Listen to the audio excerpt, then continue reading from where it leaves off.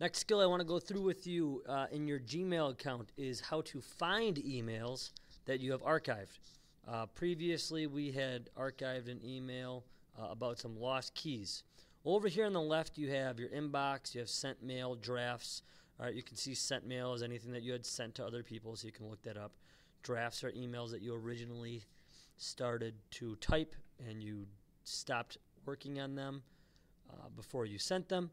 Well, right here on more labels, if you click on more labels in the little arrow, you get a whole bunch more options. Down here at the bottom, there's an option for all mail. If you click on all mail, it brings up anything that you have archived or anything that is in your inbox.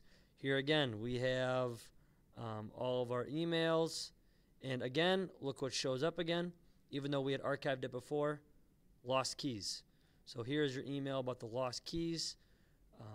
You can find that again. If you don't want to see it, just go back to your inbox, and that doesn't show up in your inbox anymore. That is how you find emails that you have archived.